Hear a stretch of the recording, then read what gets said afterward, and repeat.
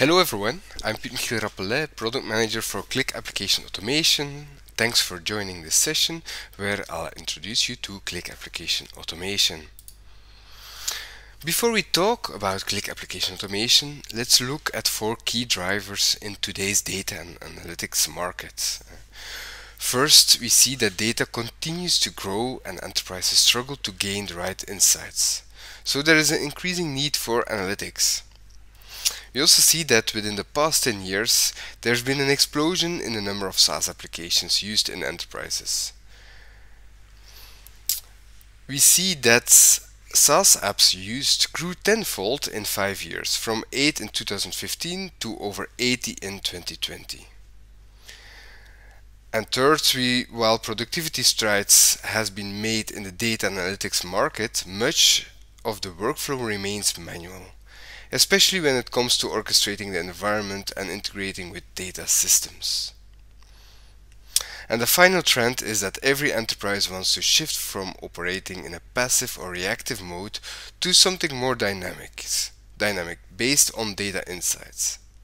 We want to be proactive and compel action in the moment rather than wait to the next day. So whether that's a change in direction to mitigate risk, taking evasion action to stay ahead, or to promote a position to create positive value, we need to take action at point of insight. So to summarize, delivering more proactive insights and actions are consuming more time and resources. Hence the need of solutions that help workers automate their data and analytics workflow. So let me introduce you to Qlik Application Automation, a new feature in the Qlik Active Intelligence platform that was released end of September last year. Application Automation is a no-code visual interface where you can drag and drop blocks onto a canvas and build your automation, with connectivity blocks connecting you to your business applications, action blocks providing you the same power as coding, native connections to Qlik Cloud, dynamic triggers for your automation, and finally a center place to monitor and manage your automations and to ensure they are running smoothly and efficiently. Before we go into some deeper use cases, let me give you a short product demo and show you the basics of Qlik Application Automation. For this introductory demo, I want to create a workflow that sends me a Slack message when my app reload has failed. So I'm logged in here in my Analytics Hub, and to create a new automation, I select the Add New button, New Automation. I get redirected to a template picker page where you can find up to 30 out-of-the-box blueprints of workflows we've created based on the most common use cases. For this demo, I will not open one of these templates. I will open a blank automation. So I will start from blank.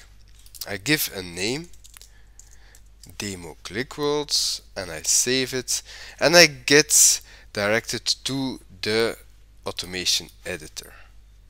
In the middle, you see the canvas where we will create our workflow. On the left side, you see a panel that's called the connectivity panel. In this connectivity panel, you see a list of 40 and counting connectors. We are connecting with the leading SaaS applications and trying to add new connections on a monthly basis. You will see Salesforce, HubSpot, Slack, Zendesk, ServiceNow, and many others. And of course, you also find Qlik Cloud Service Connector, which gives you access to your key artifacts in your Qlik Cloud environment, like apps, spaces, users, and so on. On top of this left panel, you also see the building blocks, the action blocks, which gives you the full power of coding. You will find conditions, loops, sleeps, variables, and so on. On the right side, you see another panel, and that is the block configuration panel. This will give you the power to configure every specific block. Okay. So let's start with our first automation. Well, so what we want to achieve is that on the event that an app reload fails, I want to send a message to my Slack channel so I can take immediate action. So the first step will be to configure our start block, and you see here different run modes in the start block. And you have manual, that is used to debug, to build a new automation. You can schedule a certain flow, that is, for example, every 5 minutes or every day.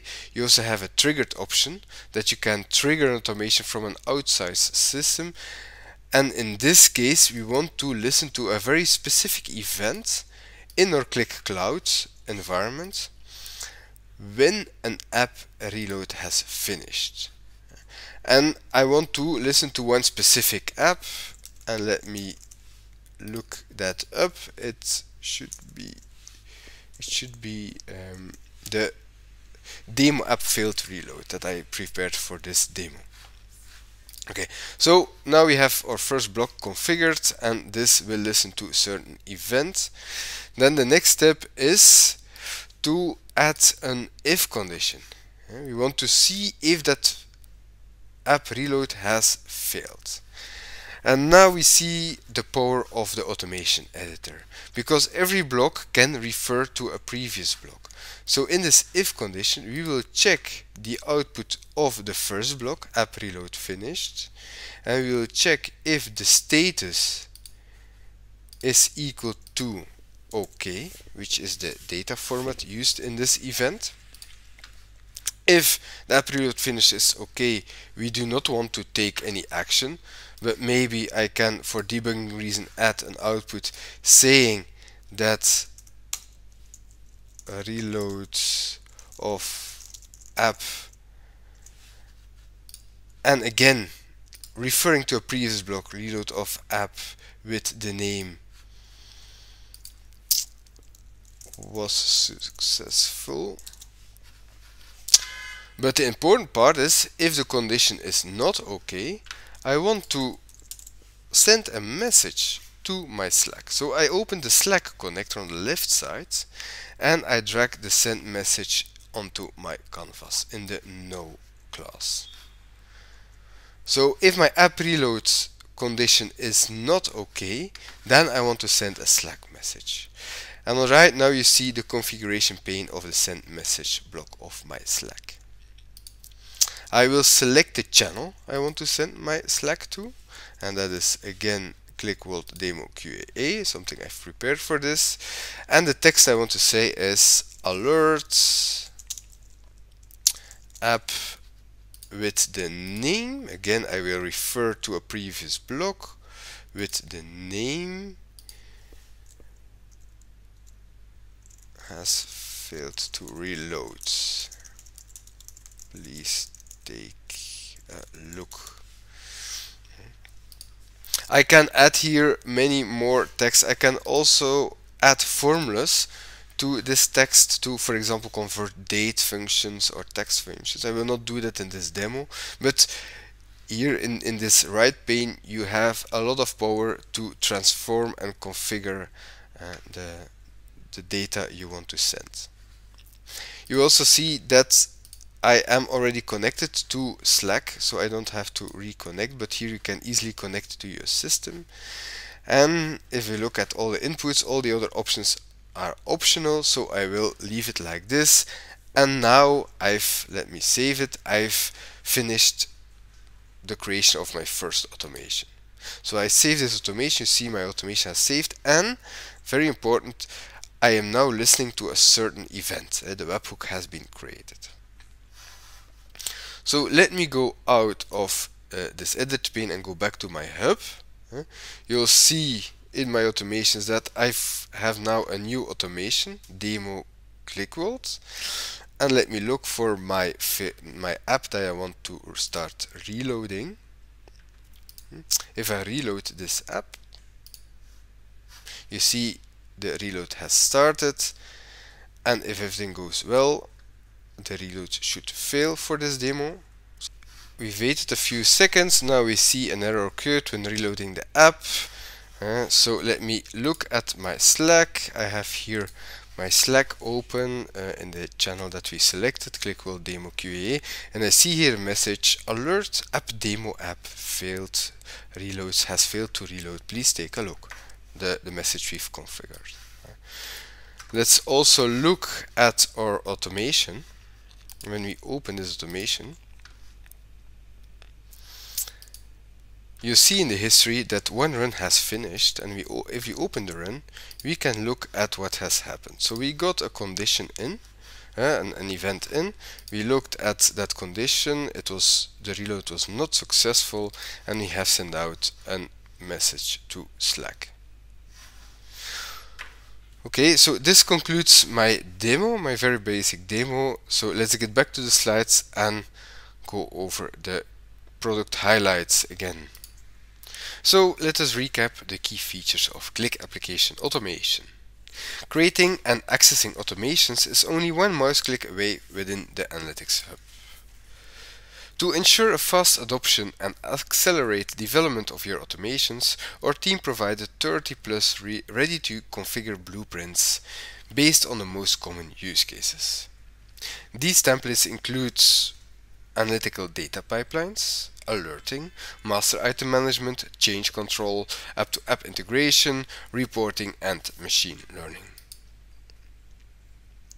Quickly connect to market-leading SaaS applications such as Salesforce, Slack, and Microsoft Teams, which are represented in as easy-to-configure blocks that remove the need to technically understand an application's low-level API. We are adding on a monthly basis new connectors and blocks, and you can connect to any application through the generic REST API blocks. And of course, there is a native connection to the Qlik Cloud APIs. With the action blocks, you make this no-code editor as powerful as writing code.